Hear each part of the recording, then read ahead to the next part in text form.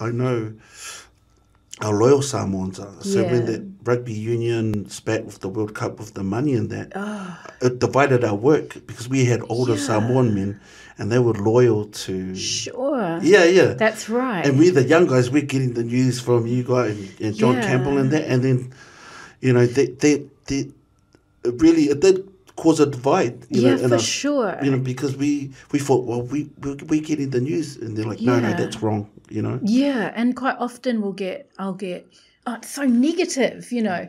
Well, I'm a reporter as well as the Pacific Correspondent. So as a reporter, I've got to tell what's newsworthy, right?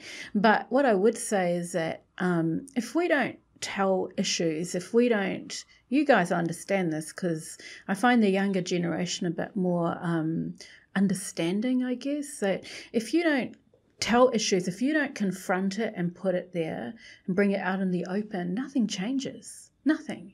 And so for me, it's always being about putting those issues up, even if it hurts. Like it might hurt your community, your church, your family, yourself.